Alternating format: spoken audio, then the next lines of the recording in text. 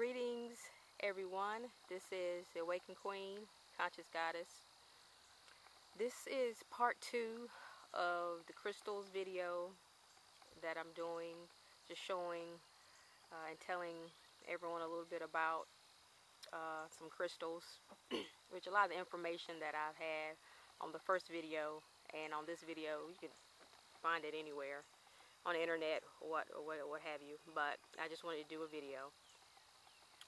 And so the first video I did, I told you a little bit, I think, about some clear quartz, some amethysts, what else? Kyanite, I think citrine, celestine, some of those. So today is, like I said, part 2.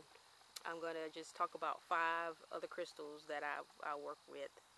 And as you can see, behind me, I'm in one of my favorite spots in nature. Soaking up all the sun, all the light, and those good things. Before I talk about the crystals, though, I want to mention and talk about 3 crystal books that I have in my possession, and you can go and get them at your metaphysical store. So I'm going to turn the camera around and show you these books, and then talk about my stones. Okay? So here we go.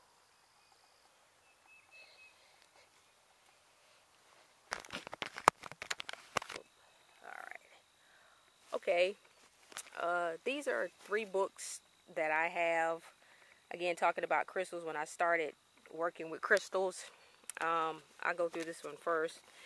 This is, get this out the way, this is the Crystal Bible, as you can see, and that sun is coming out now, so I'm going to try to put this, can y'all see that? Okay, the sun is blazing now. The Crystal Bible. So this book is pretty thick, like 300 and almost 400 some pages. Anyway, basically it goes through every type of crystal that there is, if they're rare or if they're easily attainable. It talks about the different colors of the crystals, the appearance, the source, where they come from. So as you like it says, it's the Crystal Bible by Judy Hall. So it says a definitive guide to crystals. So this is a very good resource to learn about crystals and what they're good for and all those kinds of things. It teaches you how to clear them and cleanse them and all that good stuff, okay? Then the next one is another one by Judy Hall. If I can get this here. Man, the sun. It's called the Illustrated, let me get here. It's called the Illustrated Guide to Crystals. It's kind of the same framework. It's a little different, though. It's not as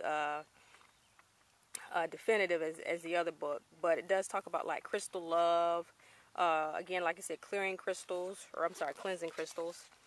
protecting crystals that help protect your space, crystal protection, just kind of the whole thing. Give you pictures so you'll know when you're going to a store, you know what you're looking at. So those are crystals, guys, Illustrated Guide to Crystals. Last one is the Pocket Book of Stones by Robert Simmons.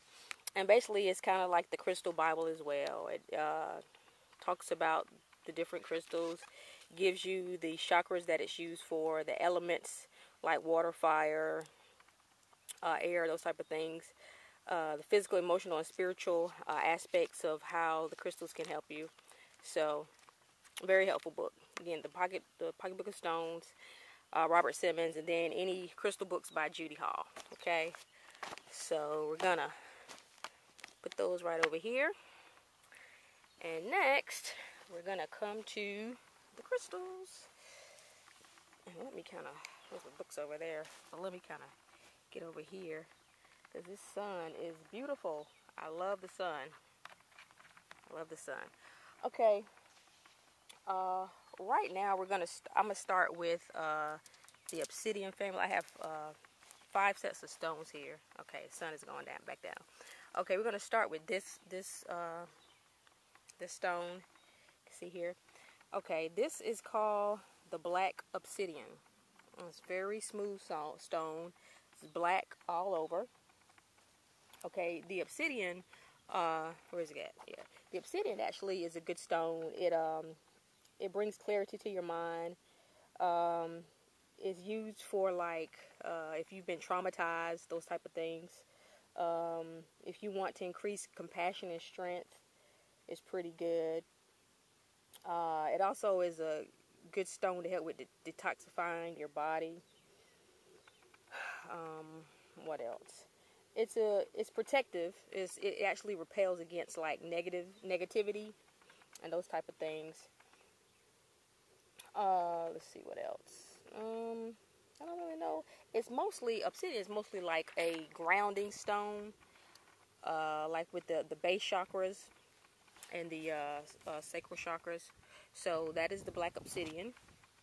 And of course, like I said, you can find more information about this in any of the crystal books that I just mentioned. So we're gonna put this one back over here on my little thing, and then we're gonna get these two down here. These are what's called snowflake obsidians. Okay, and as you see, the reason why they're called snowflake is, is because you see they have like little white specks in them. You see those right there, those white specks. That's why they call snowflake obsidian. You can use these with your sacral chakra as well. With the snowflake, with the snowflake obsidian, it helps you put you in your right frame of mind. It helps you with being, purifying, again, balancing your body, your mind, and your spirit. It actually helps you to, like, if you're thinking wrong thoughts, it helps you to kind of align your thoughts with the right way of thinking. Any type of like debilitating mental patterns that you may have, it kind of helps with that. So both the obsidians, like I said, are really good grounding stones. Okay, so snowflake obsidian. Okay. All right. Next, we are gonna go to, let's see here. Let's go to the carnelian. Okay, this is called Carnelian. I don't know if you can see it better on the black background. Okay, this is carnelian. Okay, this is an orange carnelian, and you see it's got some little white specks and things, kind of speckled. There's different kinds of carnelian, like pink, I think orange, I think some other colors, but I have the orange carnelian, and this is good for actually, for overcoming any type of abuse. Okay, so that's why it's good to use with your sacral chakra. Okay, let's see what else. Helps overcome negativity again, negative thinking. It's a very good like stabilizing stone. It has a lot of high energy in it, and if you have like anger issues, it helps calms anger and those type of things. So orange carnelian again. There you go. I'll put that back. Let's see. Next, we're going to take a look at the jasper here. Right here, this is jasper, red jasper. And jasper comes in all different kind of colors. There's like purple jasper. I think there's like yellow jasper. But it's actually a good helping stone. It actually reminds people to help each other. Okay, so that's jasper. It helps you to unify all of every type of aspect of your life that you have going on, whether it be mentally, spiritually, psychologically. And it's actually used with all the chakras. So wind's blowing a little bit here. It's actually used with all of the chakras. Like I said, there's like purple jasper. What else? I think there's like brown jasper too. So very good stone for that. There's green jasper. I think green jasper helps with like skin disorders and things. So you can find that again in your crystal books there. Okay. All right. So that is jasper. Okay. The next and last but not least, this is tiger's eye. Okay. There we go. All right. Tiger's eye is a very good stone, which I'm starting to use more of now. It helps heal. Well, it helps eliminates and lifts like if you're in a bad mood. Helps you lift you out of that mood.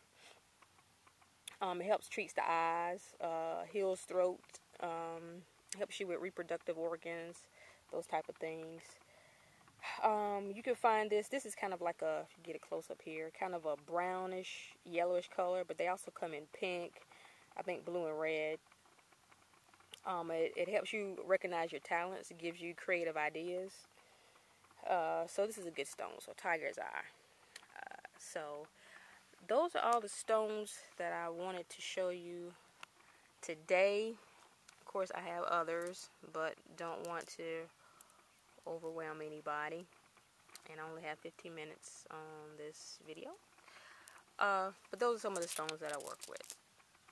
Again, get you some crystal dictionaries if you're not familiar with crystals. Read over some stuff, research it, and then you pick your own stones, your own crystals. Okay.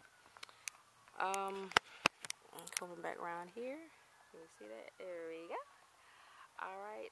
Again, it's Awakened Queen. You can find me on my blog, which is Rising Consciousness on tumblr.com. So you find me on Tumblr or Twitter at Awakened Queen. And again, I always put out this disclaimer, is to get back to nature. Nature can tell you a lot, give you a lot of insight and a lot of truth on kind of what's going on today in the time we're living in. So until next time, you guys take care. Peace, love, and light.